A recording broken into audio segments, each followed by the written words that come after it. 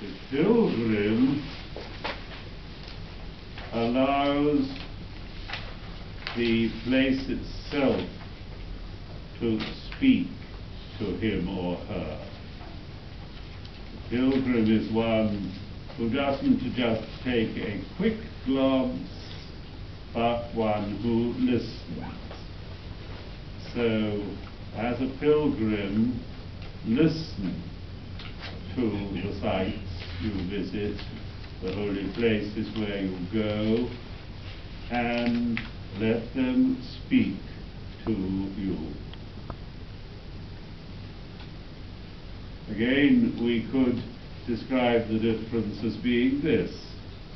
If you are just a sightseer or tourist, you pass through a place.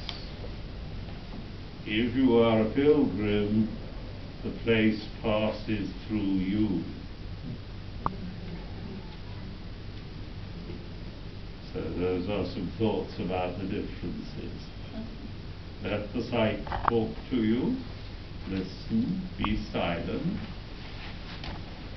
and let the holy place pass through you, rather than you just passing through it.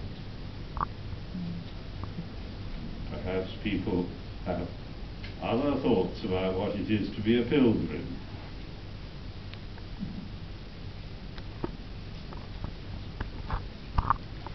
Yes. Two people. I was just going to say, I'm amazed that Egeria lasted as long as she did in the city. Yes, right.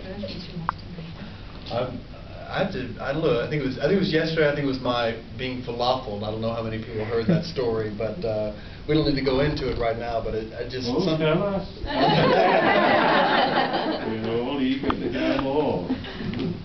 There was a certain group of priests and laity that were out for a walk in the city and decided that a falafel would be a good thing to have, and we fell for the oldest trick in the book. We thought that someone was out of their generosity and they were moved to offer us a falafel, but then we were basically bullied into paying 10 times the price for the falafels than one would normally expect to pay.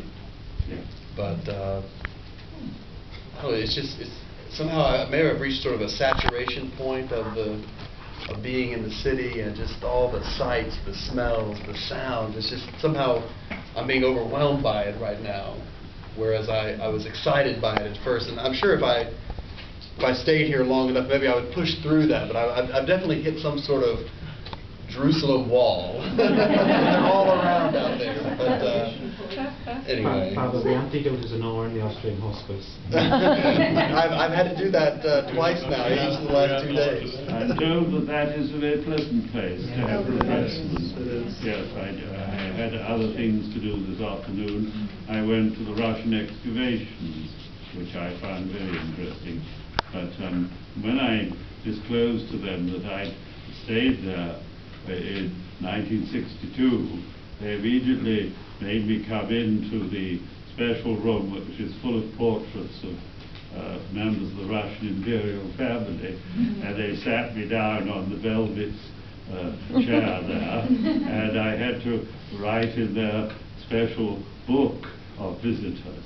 So I was treated with unexpected honor there as an old resident. Well, actually, they took a photograph of me as well, yes.